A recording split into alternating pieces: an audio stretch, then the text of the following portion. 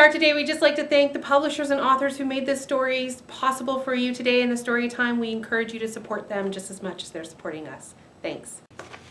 Hi everybody, and welcome to another story time here at Old Municipal Library. My name is Josie, and today we are going to be reading Wild About Books. And it is written by Judy Sierra, and the pictures are by Marc Brown. It started the summer of 2002, when the Springfield librarian, Molly McGrew, by mistake drove her bookmobile into the zoo. Molly opened the door and she let down her stair, turned on the computer, and sat in her chair. At first all the animals watched from a distance, but Molly could conquer the strongest resistance. By reading aloud The Good Dr. Seuss, she quickly attracted mink and moose, a wombat, an aurochs, a lemur, a lynx, 8 elephant calves, and a family of skinks.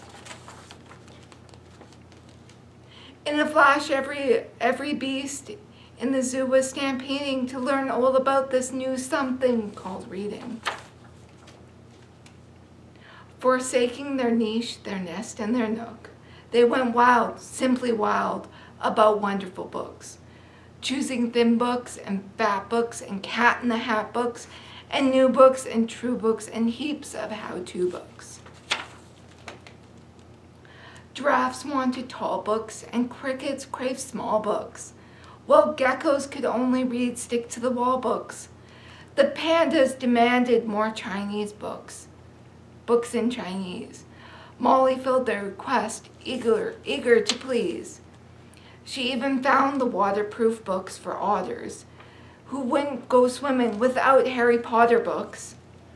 Raccoons read alone, and baboons read in bunches, and llamas read dramas while eating their lunches.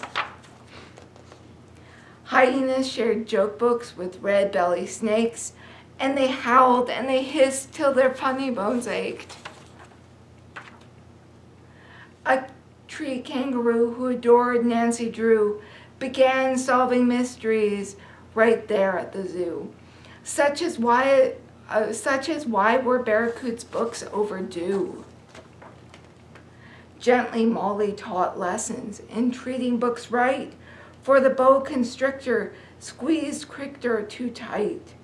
Baby bunnies mucked up Goodnight Moon with their paws. Giant termites devoured the Wizard of Oz. And bears' love of books was completely outrageous. They licked all the pictures right off the pages. Tasmanian devils found books so exciting that soon they had given up fighting for writing. They made up adventures so thrilling and new that the others decided to be authors too. Pythons wrote books with their tails, penguins read books with their bills, and porcupines wrote books with their own quills. At the new insect zoo, bugs were scribbling haikus, and the scorpions gave some stinging reviews. Pretentious and stinky and boring and redundant, said the scorpion. As the cheetah's new novel began to take shape, he read chapters each night to the Barbary ape. And though the gazelle couldn't spell very well, like everyone else, he had stories to tell. Imagine the hippo's enormous surprise when her memoir was given the Zulick Prize. With so many new books, Molly knew what to do. She hired 12 beavers, a snork, and a gnu to build a branch library there at the zoo. When the animals cried, "We can do it ourselves, we can check the books in and out, and we can put them on the shelves." And they did, and they do. Up to this very day, 3 cheers for Zoo Berry. Hip, hip, hooray. When you visit the zoo now, you surely won't mind if the animals seem just a bit hard to find.